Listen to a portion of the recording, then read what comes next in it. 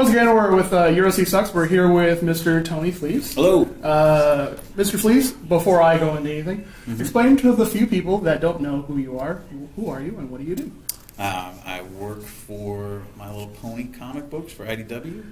I draw covers and interiors. I've done a bunch of the micro-series comics, and I did the annual with the Equestria Girls. And right now I mainly work on My Little Pony Friendship Forever. Friends Forever? I believe that is what it is, yeah. That's my job. All I know is that you did the the Equestria Girls annual, right? Yeah, that one.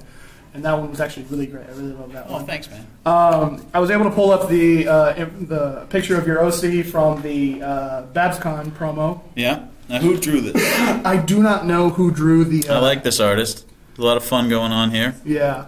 There it says it. Oh, really?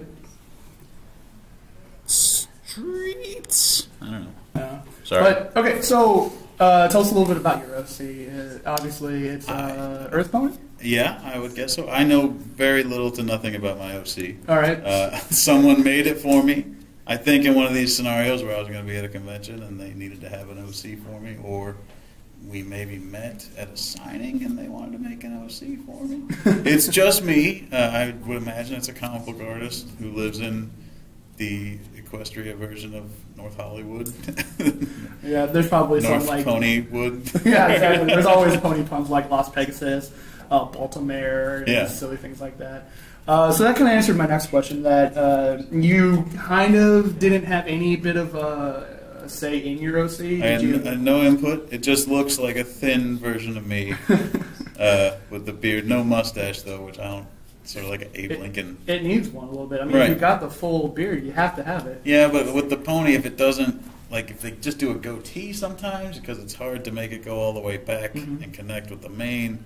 It's a very difficult situation. I luckily don't have to do too many bearded ponies in the comics, because it's always trouble.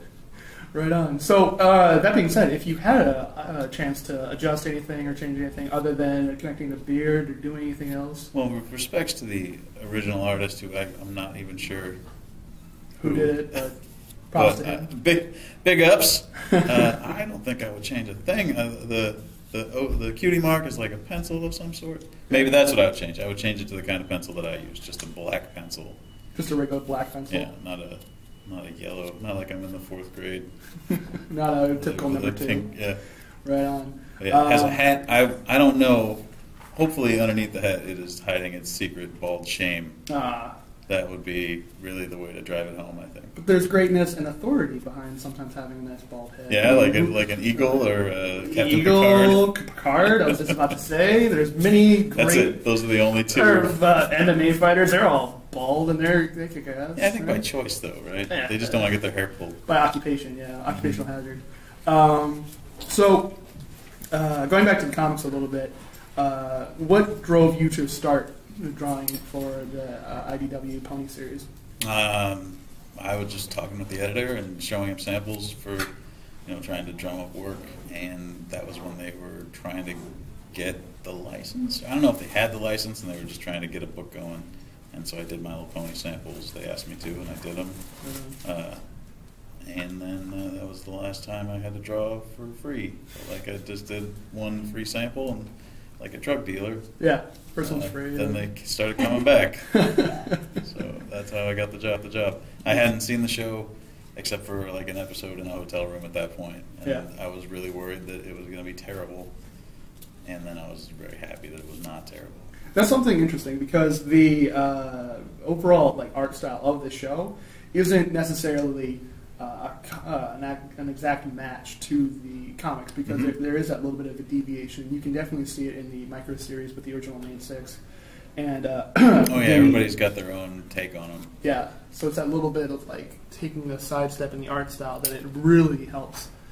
In some cases with darker themes like the Chrysalis or the Nightmarity art, there's almost a different style to it, while in like the Fluttershy piece or a couple of the other ones, it can bring in a lot more brighter, happier colors by the different artists, and I really think that's really cool. Yeah, when I first started working, it was all about trying to draw like the show, like, oh, this is what the fans want, they want the show, and I feel like my stuff got a lot better when I just was like, oh, I should just do my style, because like I was working on it early on, and so everybody was just doing like, I don't know what we should be doing here, and then as more people started working on it, you'd see people do their own style, and like, oh, that's how it should be. You know, like Amy Meverson, when she did her arc, like has a whole different style. It's just like super cool. It's like, oh, well, that's how you should do it. Yeah. So I feel like I really grew, sort of came into my own as soon as I started doing my own thing, rather than trying to do the on-model, like flash animation looking My Little Pony stuff. As an animator, I'm trying to like emulate that style as much as possible, and even in my artwork, it's like vector arts and whatnot. It's like, if you're not exactly on, people are just going to rile into you and be like, "You're off. Your strokes are weird." And yeah, if you're not going to be 100%, then just go your own way. You know? Yeah, you can go like and do whatever, and it's really great. Yeah, don't miss by an inch, miss by a mile. Yeah, exactly. And it's like, oh, it's artist interpretation. Exactly. And you can get away with anything. I'm at a loss. Normally, I have two other people that I can bounce questions off of, but they're at Denny's. They're at Denny's. Disrespectfully, I gotta say, this is the most shoddily run operation I've ever seen. I was sitting here for like 5 minutes with nobody, and then you show up and you tell me everyone's off like having grand slams. What's their OC? Do they have sucky OCs? Yeah, let's talk about their OCs now. They suck. They're not camera, gallery. What am I doing? I don't know how to work my own phone. All right, so the piece that I'm going to be pulling up right now is a piece by a lovely artist called Lethal Aurora Mage. She did a wonderful piece of all of our 4 OCs, and it's great. Is that a boogie piece? Close. Let's see, where did it go? Here is our 4, if you want to take a look. It'll rotate in a second. You can probably guess which one's mine, just by facial hair alone. Nice. I am, in order in that piece, it is, the white one is me, Modified Thunderbirds, the green one is Commander Sparkle, the blue one is Medi Bobo, and the purple one is Smooth Sailing. Right on. So, obviously, I mean, I don't know what your take on it. I would love to hear what your take is actually on the ponies. I like the body style on yours. You got like a Flim Flam Brothers body style. That's fun. I'm doing a Flim Flam Brothers book right now, so I'm totally aware of their big square butt and how that works. I like these drawings. I mean, even more than the OCs, the pony styles are really nice. Yeah, Lethal has been a treat to know her. She's, I believe, in like Argentina or Europe or Cambodia or someplace. I don't know. Cambodia. Yeah. She's somewhere and be like, yeah, it'd be great to see you at a con. She's like, I don't live in the U.S. Yeah. My donut shop people are all from Cambodia. They can't come and go as easily as they'd like. It turns out.